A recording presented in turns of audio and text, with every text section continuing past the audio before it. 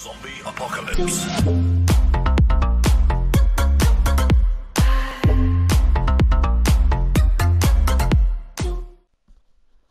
So we are finally here. It's playoff football, baby. And after what seems an age, the Champions Cup Season 9 is getting ready to begin. So the league is finished. It's finally gone. It's too late to qualify now. It's gone, kaput. So we have 32 of the best coaches left to go into this competition where it's knockout football. You have a bad day at the office, you get some bad fortune, or just something goes horribly wrong. That's it, you're gone. No second chances now. And this season it's going to be a lot harder as well, because usually it's the top 16 teams, but because of a Legendary Edition coming in, it's now 32 teams. So there's extra round of American football / Blood Bowl to go through. What's great for the neutral who likes watching these playoff games like I do, because it means more playoffs, more games.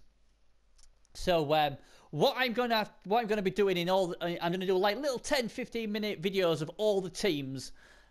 So you can have a look at what I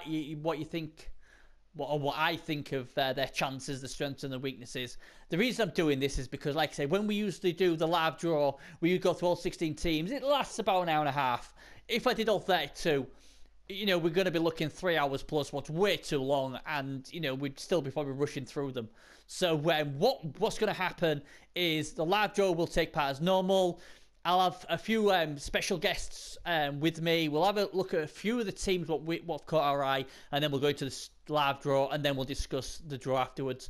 So we're going to basically do that on the live draw show, but for this, I'm going to do 32 teams. What I can hope you appreciate is all going to take me a lot of hours. Also, for the Xbox crew, I'm doing your 32 as well. So I've got 64 videos of playoff teams I've got to do, and then the live draws and everything else. So like I said, best thing to do, if you haven't subscribed to the channel, please do. It's free, it costs you nothing, and it just tells you when obviously I'll put up into the video. Will be quite a lot over the next week or so. It's going to be absolutely manic. And obviously today, as long as everything goes well on the PC maintenance, we will be starting Season 10 with Cash. Yes, the Cash is back. And that will be 3 p.m. British Standard Time, or whatever you want to call it, in good old Blights, England. So, it's going to be amazing. It's going to be great. And, yeah, I've got so much work to do, so much stuff. So let's get on with it. So as you can see, here's your reward, Science. So there's no cash this season, but hey, there's still... to be called champion is still going to be a great feeling. You also get the fan favourite as well, so you can pick now. What Neotheus has done was fantastic. You can actually pick which guy you want in your team who won the final to have the fan favourite trait. And obviously what that does, it gives you +1 to the fan for win the play. So it's fantastic. Obviously there's your science again. As you can see, the winner gets 500 science, the final gets 400. And this season... everyone still gets signs. Even the teams who finish 17 to 32 get knocked out first round. You're still going to get 100 signs. So that's really nice of Netheos. So everybody's who's in this competition now will at least get 100 signs, regardless of what happens in the first round. But it's going to be fantastic. We're going to have got ogres under Sergal. I can't wait to see that. You've got halflings. You've got Demented, one of the big guns, back with his woodies. That's going to be fantastic. Azarwayne, the double-time champ, he's gone Norse. You've got Gimlick. The champ is back with his Necro. So he's back trying to, protect his crown. We've got Mutt from the Xbox crew coming over to the PS4 with his Skaven doing fantastically well. Oh, man, there's so much. We've got, Duran, another big streamer, he's going to be in it as well. Mercy, kind of a big deal flush, he's going to be in it. Lexington D, a guy who's tried so many times to get into the playoffs but failed, he's in it this season, so I'm really happy for him. Flint Sorrow is back with his Bretonians, who had that amazing game against Triporus, with Griff helping the Bretts to an amazing win in the opening competition last season. Tripp's back as well. He'll be wanting to get some revenge. You've got new up-and-coming coaches who probably played for ages, but just look fantastic. Kaiser Soze, Shagrat's back. He's been doing fantastic with the Vamps. Oh, there's so many. Mandidi, yes, he's back with his Dark Elves. Oh, yes, and top of the pile, Robin DeZone. Who is this guy? He finished top. We'll get to see him in action this season as well. There is so much. Oh, man, I just cannot wait. Really cannot wait. And even Mystic Ted, by looking at my records here, he scraped in on the wildcard spot with his Dark Elves as well. So we'll be getting him in it as well. And, oh, it's amazing. Of the Legendary Edition teams, it looks like Elven Union have got 2 teams going into the competition. I think they're the only Legendary team that has a wildcard spot, looking at what I have here. So, there's 32 teams, as we know. I'm going to go through, in this video, one team, and then obviously the rest of the videos will be a bit more shorter, because obviously I won't be doing all this rigmarole every time we bought the Champions Cup. So we're going to start off with the champ. Might as well start off with the champ. Best way to do it. So, let's go all the way. Let's see if we can find it now. Let's see where he finished. In 7th place. So, he was the second Necro. So, he gets the wildcard spot. So, last season, he wouldn't have qualified. But thanks to the wildcard spot, he is in. With a record of 28, 14, and 8. Moonlight. It's called the Moonlight after his Wolf of last season, who was fantastic. And the champ has been getting some really good performances in, as always. Obviously, I'm a very good friend of Gimlick, and obviously me and him talk a lot. And he's just a bit concerned that his team has got off the boil a bit. Last few games not being as great. Ironically, my Necro team have done the opposite. They've seemed to have peaked at the right time, hopefully. But anyway, let's have a look at this team then. So the champ, trying to be the first coach to win back-to-back championships on the PS4. So he can make history. So team value, 2,060. He's got 120k in the bank, and here we go. As we can see, his 2 wolves, both Mighty Blow, both got Blodge, both got Tackle, and obviously Morwag has got piling on. Oh my god, these 2 guys are nasty. Really nasty. The hope on this one, if you're going against him, I do believe this is going to be a niggling injury. It is. So, you know, if you can break his arm, there's a good chance you can remove him off the pitch. Obviously, Regen may get him back on, but, you know, that's a small chink of armour there, but it's not stopped him all season. But these 2 wolves, and obviously the one's got Dauntless, so you can go like Saurus hunting, Blackhawk hunting as well. But these two wolves, they are scary. And he had some good wolves last season. He's got 2 scarier wolves this season. So I expect them to be the enforcers. Obviously the name Bernie Buffon, or Bernie the Returned, in this thing he named after myself. I'm doing him proud again with a nice Strength 5 Blodge Stand Firm Golem. That is filthy. That is pure filth right there. Obviously the other Flesh Golem's got block and guard as well. And you can see already how deadly and how efficient this team's going to be.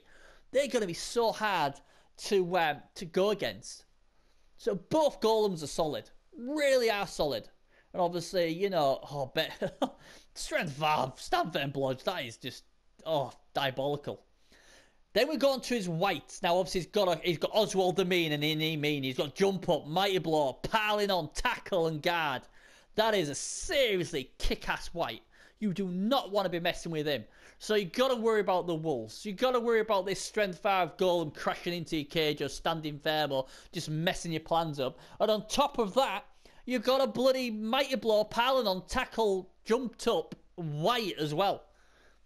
That is crazy. And then even his No Frills white has got just guard, but he's also a Strength 4. So another Strength up. So that's 3 Strength 4 plus pieces in the team. And wow. And the thing is, without only having 20, there's potential that could level up if it gets deep into the competition. He's got himself a fantastic goal. Blodge, sidestep, diving tackle. I know he likes his diving tackle. Short hands, agility 4 as well. Last level up. That is sweet. That is a beautiful goal. And already you can see that Gimlick's team look the real deal again. This team might easily be better than his last team. This team has more punch. Oh, this team can hurt you in so many ways. And also has the ability to score quite easily as well with quality. He's got a dirty player as everyone would have. He's got a guard zombie as well. Oh god, they're priceless. If you can get 1 or 2 zombies with guard, that really helps you. And then obviously after that, he's just got some, you know, no frill zombies there. I see Ted the Fowler there. But and then obviously his wrestle fend piece is missing the first game. But seriously, guys, this is a team you do not want to be playing. I honestly think he can do it. I really think he's got a great chance of being 2-time champ. The only problem is, the only negative I'd say about it is obviously returning champions do not have a good record the season after. So if you believe in things like that, then obviously that would put you off slightly. SHAREfactory is now 3 team re-rolls. Club base stand, yeah, I've gone for that as well for a change, obviously for crowd surfing, +1 on injury rolls when a player is pushed off the pitch. Now then, 28 wins, 14 draws, 8 losses. Now, there's nothing too shabby about that. The problem is look at this. 1-0 against Project's Lemons, then 1-1 against Insert Sex's Punt, although that was amazing how he got a draw out of that. That was a crazy game where the Amazons got almost a record amount of armor breaks. He got stuffed 3-0 by Slim Lizzies. The Dwarfs held him to 1-1. The Slim Lizzies beat him again there 2-1. High Elves 1-1. So you have to go back 7 games for when he last won, and that was against the Slim Lizzies. And then he won against Mons Dark Elves, and he won against the High Elves. So as you can see, the last 6 games were a bit of a concern. So I can understand why he's a bit worried, because he hasn't won one. Well, you know, it's a bit of a worry, because the amount of power this team has. You know, you go through trots, so his team needs to bounce back. If they do, then this team, I tell you what, they are gonna be so hard to stop. It's as simple as that. And I don't want to be playing them, so that probably means I probably will. And oh god, what have I done here? Why is it not letting me go back on? Oh, don't be like this. Have I spelled it wrong? There we go. Spell it wrong. So, you know, looking weaknesses. So we just talked about the strengths. What's the weaknesses? Let's have a look. There's got to be a weakness. Well, it's 2,060 team value, so the chances are a lot of teams will get inducements against him. What will vary from a wizard to various other stuff. This guy, obviously Morwag, he has got niggling injuries. So again, some of the more power, mighty blow, tackle pieces might be able to. It'll be a lot easier to get off the pitch. 4 guard pieces, that's fantastically more than enough. There's not really, there really isn't any weakness. There's nothing really that stands out. I'm picking. Obviously, his TV value is high, but it will because of the quality he's got. Niggling injury on the Wolf. Maybe try and take out his goals early. But yeah, this is a serious team. And, you know, they really do have a fantastic chance of getting through. Again, inducements could be a leveler.